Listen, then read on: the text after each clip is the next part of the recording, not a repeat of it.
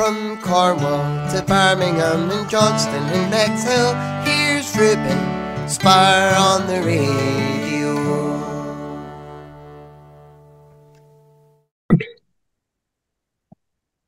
Hello to Zoe Gilby. How are you today? I'm great, thanks, Ruben. How are you? I'm very well, thank you. Thank you for letting me chat to you today. So, can you tell me, how long have you been a solo artist? Oh, I've been singing professionally now since about 2006. Kind of going out under my own name, working in different jazz clubs. Sort of put my band together, kind of officially, I would say, like a couple of years later, but toured under my own name. So basically called it the Zoe Gilby Quartet or the Zoe Gilby Trio, depending on the lineup. And we would perform, and still do perform, quite a lot around the Northeast and the UK, and then eventually started performing quite a bit abroad. So yeah, it's been a little while now. So what's it like going into the recording studio, being a solo artist? Oh, I've always enjoyed the recording studio, actually. I think it is daunting. I think it is a bit scary, it is a bit intimidating, but I think as long as you're prepared for what you need to do, you're not so worried about clock watching and getting things done. I think even if you know the songs inside out and you know what you're singing, you know what you're doing, still have the lyrics with you, just have things there just as a backup, just in case you do get kind of a bit rabbit in the headlights with it. But I've always enjoyed the recording studio environment. I quite like, there's a certain amount of pressure there, but you can do another take as well, worst case scenario. But the beauty now of what I have set up with my husband Andy is we have our own little home studio in our house, so it means we can kind of just record at our leisure, so you're not under pressure so much with basically how much things are going to cost hour after hour as you're recording in the studio. I guess it's cheaper doing it from home than going to a normal studio, I guess. Yeah, it is. I mean, the expensive bit is setting up the studio in your house. So you've got to initially put the outlay for that, but you can build that gradually and you can upgrade things. And there's so many kind of options now where you can buy stuff online and you can do your own plugins, do your own thing. It's the home studio setup is getting more and more popular and more realistic, I think, for people to use to record. It's quite easy now to put up on the streaming sites, isn't it? It's quite easy now. Yeah, it is, which is a double-edged sword. It's brilliant. It means you can just quite easily put your music out there, but it means that the market is also saturated with a lot of great music. So it's good in some ways, but it means you've got to kind of shout a little bit louder to get heard over the other people. But I think the important thing is to support each other as well, certainly in the same genres of music, or even different genres of music. Just try and support each other, follow each other's music, follow each other's progress, and just generally be supportive. Don't sort of look on it as kind of direct competition. But yeah, it's brilliant. You can easily put stuff out there. So can you tell me more about your debut album that you released back in 2010 called Looking Glass? Yes. So that was actually my second album that I released in 2010, Looking Glass. And that was recorded with a small local record label kind of backing it. And that was in a recording studio where we travelled there for 2 days and we were there for the full 2 days recording. And it was brilliant. I really enjoyed the experience, but we were really well rehearsed. I really knew what I wanted, how I wanted it to sound, what the arrangements were going to be like.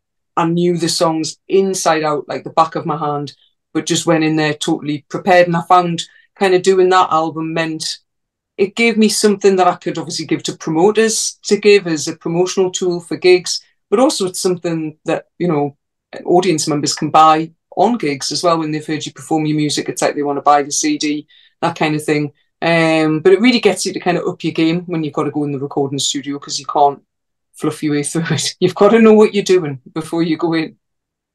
So I guess 12 Stories was your debut album then?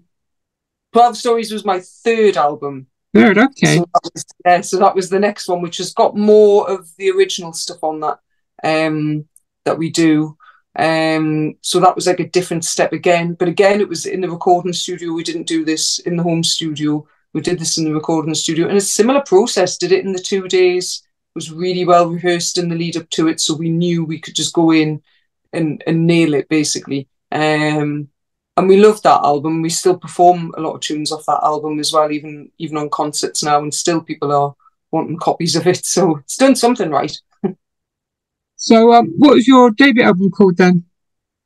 So the new album that we have out with Living in Shadows, which is going to be released on the 7th of June, is called Neon Burning. And that's a collection of all original material, which does kind of encompass some of our jazz background, but I think really is more in the direction of like the prog rock, alternate pop kind of sound as well. Both my husband and I are really influenced by so many different types of genres of music, but we were starting to write a lot of our own stuff. And as it was progressing, it was sounding less and less sort of straight ahead jazz, and it just had other connotations to it, had other avenues that we could go down with it. So it was kind of during lockdown, really, we started having a bit of fun with it because all the gigs had dried up. And we just thought, let's just do an album. Let's go for it. Let's record these tunes. And we released that album during lockdown, which was called Living in Shadows. And it went down pretty well. We just went out, streamed it, and we did do some CDs, but we never performed it live. And then when lockdown lifted, we kind of like went back to our jazz careers, if you like, and started performing all the jazz stuff again. And I guess because we'd put quite a bit of effort into the production of it, it meant it was a little bit more challenging to maybe try and perform live. But then as we continued writing more and more music, it became apparent that this is clearly creatively the direction that we're going in. So it seemed to make sense, well, we need to just record another album of this and actually then look to perform it live. So we recorded these 8 tracks for Neon Burning, and we're rehearsing them with a live band ready to go out to perform, which we're hoping will happen later on in the year, maybe September time. So can you tell me more about your new single called Castaway? Yes, so our new single is going to be out this Friday, which is the 3rd of May, and that's going to be released on Bandcamp, on Spotify, on all platforms for people to stream and download. And the idea for this came about lyrically, about kind of encouraging somebody to take chances and take risks in life. I think there's a lot of people who have a lot of potential, but I think that confidence lets them down and stops them from going for stuff. And I think kind of as you get older, you start to realize, yeah, you've got to take these opportunities. So it's very much from a supportive voice, encouraging somebody to take chances, to take risks.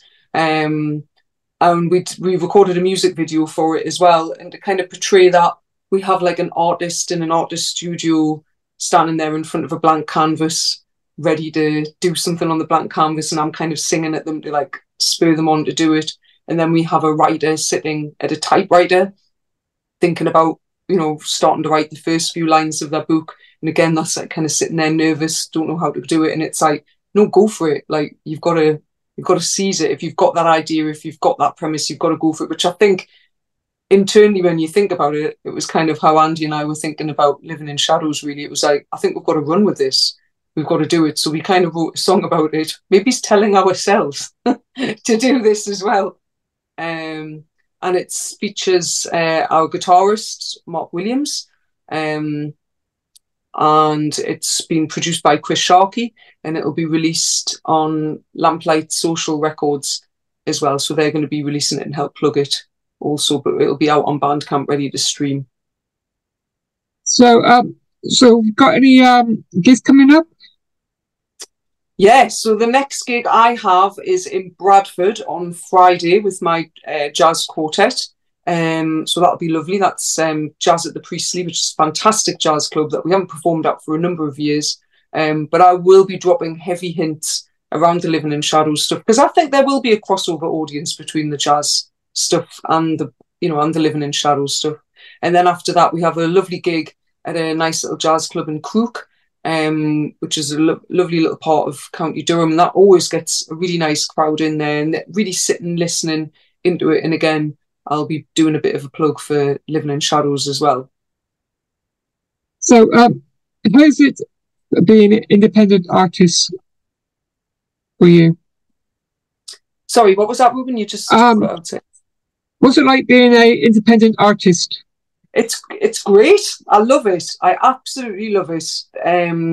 There's a few things I would change about it, in that it is quite hard. It is quite challenging. You have to do a lot of legwork yourself. I don't have any official management that covers me or any agent. I get all my own work. So in some respects, that does make it harder. As I say, there's a lot more work. But in some ways, it gives you more control over things. So I can decide what I'm doing.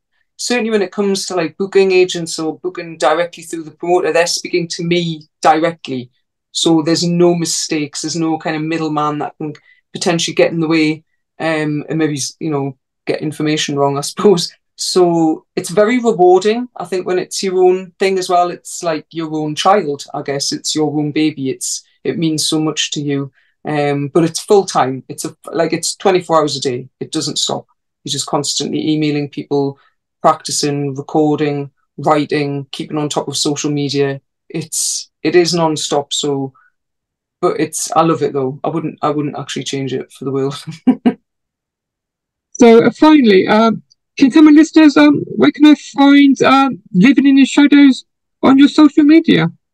Yeah, so Living in Shadows, we are on Instagram and we are on Facebook and we are on Twitter. We're also on Bandcamp, and that's where the single's going to be released and the album will be released as well. And you can buy that on CD. So if you look at livinginshadows.bandcamp.com, that's where you'll be able to directly stream and download the music. We also have a little website as well set up, which is just livinginshadows.com. So you can kind of keep up to date with that. But definitely you can follow us, as I say, on Facebook, on Instagram and Twitter as well. Thank you for letting me chat to you today. Sorry, what was that, Ruben? I said, thank you for letting me chat to you today. Oh, it's been lovely to chat with you too. Thank you so much. Enjoy the rest of your day. I will do. Same with you. Goodbye. Bye-bye now. Bye-bye. See you.